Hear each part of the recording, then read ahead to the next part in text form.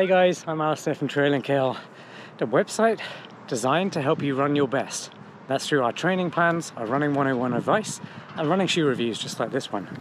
And this is my Saucony Ride 17 review. So off the bat then, I've been running in them now for a little bit. What do they feel like? Well, I guess the best way for me to describe them is really, in a way, they're named what they're called, the Ride.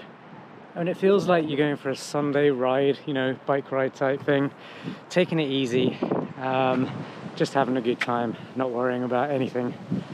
And that's what they feel like. I would put them in the daily trainer category. Some people might enjoy them for tempo running as well, but definitely for me they fit into that, you know, daily running style of jog. I'm just hiding behind this tree right now because it is super windy and I'm hoping you can hear what I'm saying. Sandwiched between a dog park and a tree that dogs probably pee on all the time, so a little bit undignified, but I'm doing that for you guys. Now when it comes to fit, I feel like it has a really nice medium width fit to it. Now if you do have wide feet, there is a wide version available for you guys as well. Now they cost $140, which I think is very reasonable for this running shoe. They have an 8mm drop from heel to toe, and they weigh 10.2 ounces. So for a daily trainer like this, I would say that weight is very much in line with the competition when you look at other running shoes right now. And I'm going to list the competition in the description down below. Two other shoes that I reviewed this year that feel very similar to the Ride 17. And then finally, when it comes to support and cushioning, well, firstly, they have a neutral support, so there's no additional support for those who have pronation issues or anything like that. And it feels very good to me. The cushioning, now Saucony says they are their softest midsole yet, and super plush. And while they are very nice and plush, I wouldn't call them super plush or max cushioning or anything like that. They've got a nice responsive feel and just enough cushioning to make them feel cloud-like when you're running in them. If you're enjoying this Saucony Ride 17 review, please give it a like, share it with a friend if you think it will be helpful for them, and consider subscribing to our channel for more running shoe reviews just like this one. Also, I want you to comment down below if you have been running in the Ride series of running shoes before, or maybe the Triumphs. I want to get your take on what you think about both of those shoes.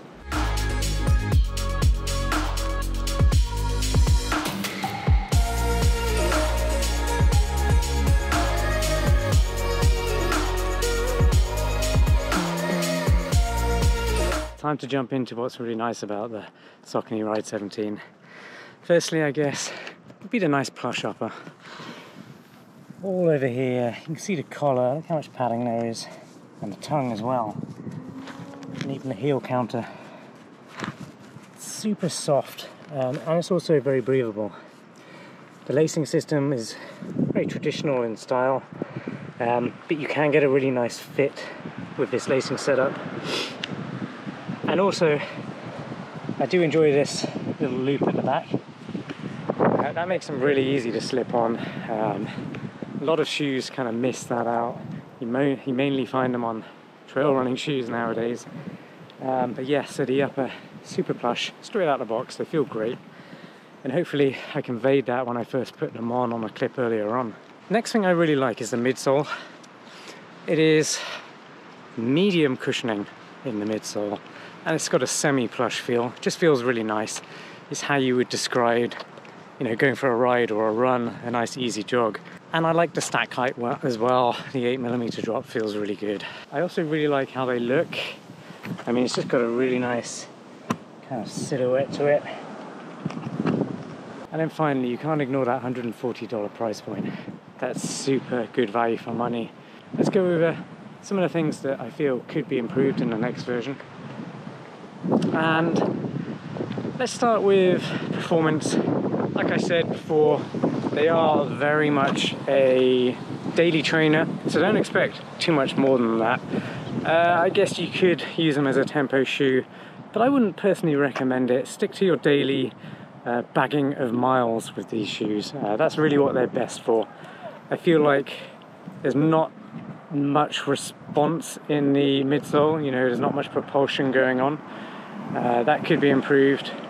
Even maybe if it had a little bit of a rocker silhouette to it, I feel like my stride would be a little bit more efficient and a little bit more bouncy and fun. So other than that, they are a really solid shoe, and like I said before, $140, you can't go wrong for your daily trainer. Now if you've been running in the Saucony Ride series for a while, then you know what I'm talking about, you know how it feels, and there's probably a reason you've been buying it over and over. I want to know, let me know in the comments if that's you. I want to know what you love about the Ride so much and why you choose the Ride over the Triumph.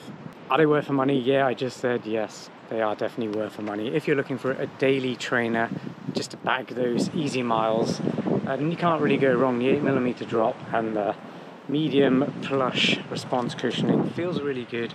I wouldn't recommend taking them on anything too speedy like tempo runs or speed work or anything like that. It's not really what they're designed for, in my opinion. Let me know if that's a shoe you're looking for, and I can put some recommendations down in the description for you. Other than that, thanks for watching this review. Please give it a like if you enjoyed it, share it with a friend, and consider subscribing to this channel for more running shoe reviews just like this one. Thanks again, and I'll see you next time.